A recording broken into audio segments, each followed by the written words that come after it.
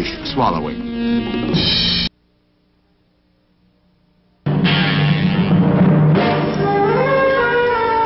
Anti-war demonstrators protest U.S. involvement in the Vietnam War in mass marches, rallies, and demonstrations. Central Park is the starting point for the parade to the UN building. The estimated 125,000 Manhattan marchers include students, housewives, beatnik poets, doctors, businessmen, teachers, priests, and nuns. Makeup and costumes were bizarre.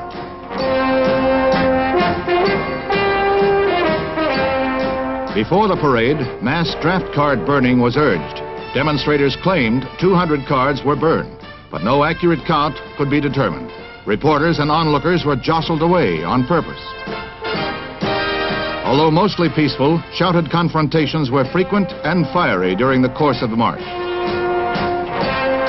The anti-war marchers were picketed by anti-war marchers who were hawkish toward the parading doves.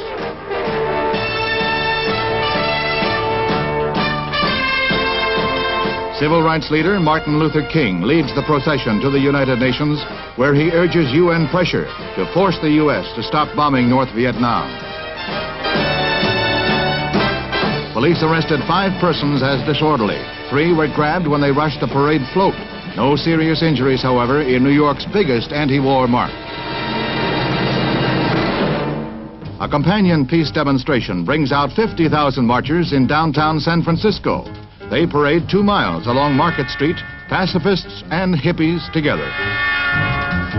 Gigantic Kezar Stadium holds the mass rally, where anti-war songs and speeches trigger a short scuffle between pro and con factions. No one was injured.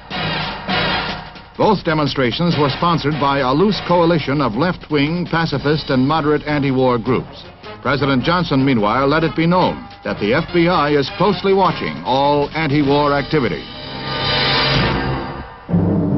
In Rome, a peace demonstration ironically erupts into violence near the U.S. Embassy along the glamorous Via Veneto. Police, alerted to possible trouble, stopped the marchers just short of their goal, and then the march turned into a riot. Peace placards, cafe chairs, and fists flew in all directions. The next phase, a sit-down protest, but Rome police and firemen too had a solution. The solution, H2O, applied freely and under high pressure by the Rome Fire Brigade. The strong water jets bowled over demonstrators one after another. They dried out in the pokey. It took police 1 hour to break up the mob. 33 rioters were arrested. Internal drama in the eternal city.